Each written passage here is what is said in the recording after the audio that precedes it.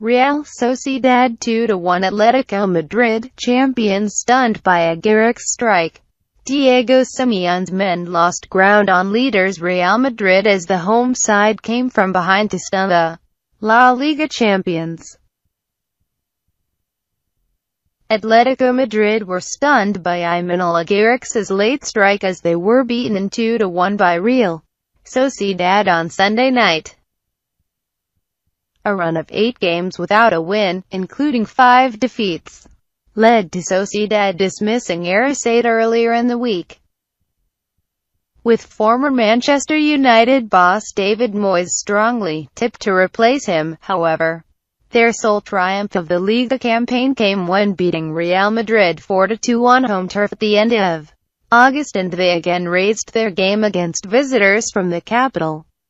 Mandzukic gave the champions an early advantage, but Carlos Vela quickly equalized and could have had a penalty in an even first half.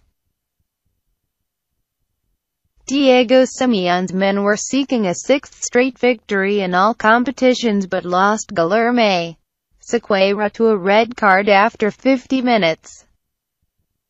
2 more spot kick decisions then went against the home team, but Agirretxe, one of 6 changes made by B-team coach Jair Santana in temporary charge of the seniors, headed in a deserved late winner.